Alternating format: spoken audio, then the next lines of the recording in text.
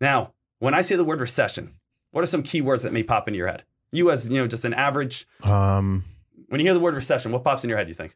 Homelessness, people going to lose their homes, jobs, cutbacks on a lot of things. I think unemployment, right? I'm thinking of it more of an economic as opposed to stock market. But no, absolutely. Because like, that's what we're programmed. Like that. When we hear the word recession, we think of all those words you just thought about.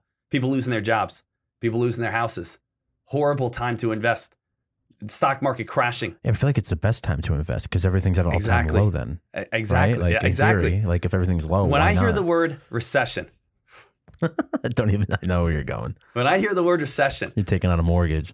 It is, people don't realize what's coming on up right here. People don't realize that this is going to be one of the best times that you are going to be able to make millions of dollars. Here's a fun fact right here. Most millionaires are made the year after a recession, 2009, 2010, because everything is the cheapest.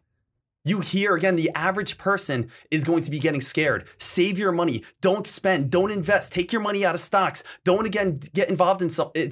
This is the best time. So let's learn about this. I'm a big numbers guy. I like to go off the stats.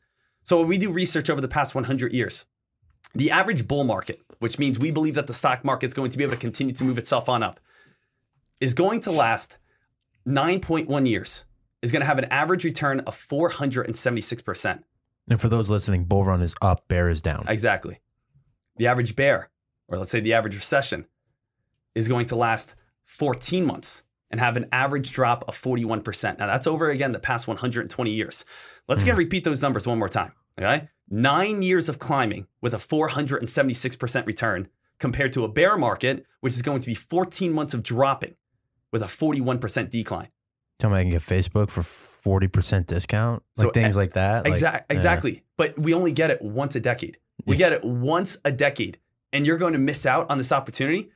If you talk to anyone, let's say who was over the age of 25, over the age of 30 back in 2008, I bet you every single one of them regret not getting into the stock market when it was at its lowest point.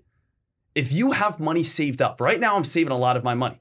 I'm saving a lot of my cash, not because I want to keep it in my savings account, because I know a lot of people would say, oh, you don't ever want to keep money in your savings account. I understand that, but because I want to be able to have that cash liquid for investing.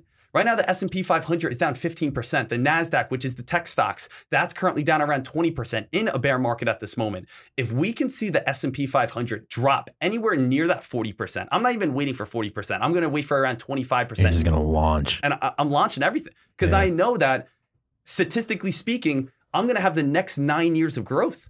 9 years of growth with an average of 476%. But then would you be long-term investing still and then jump back into day trading? Oh yeah. You see what I mean? Like, would you just be like, all right, I'm going to lock it in here at 25? Once I put in money, I'm going to be able to retire. I'm going to be set, But we only get this opportunity once a decade.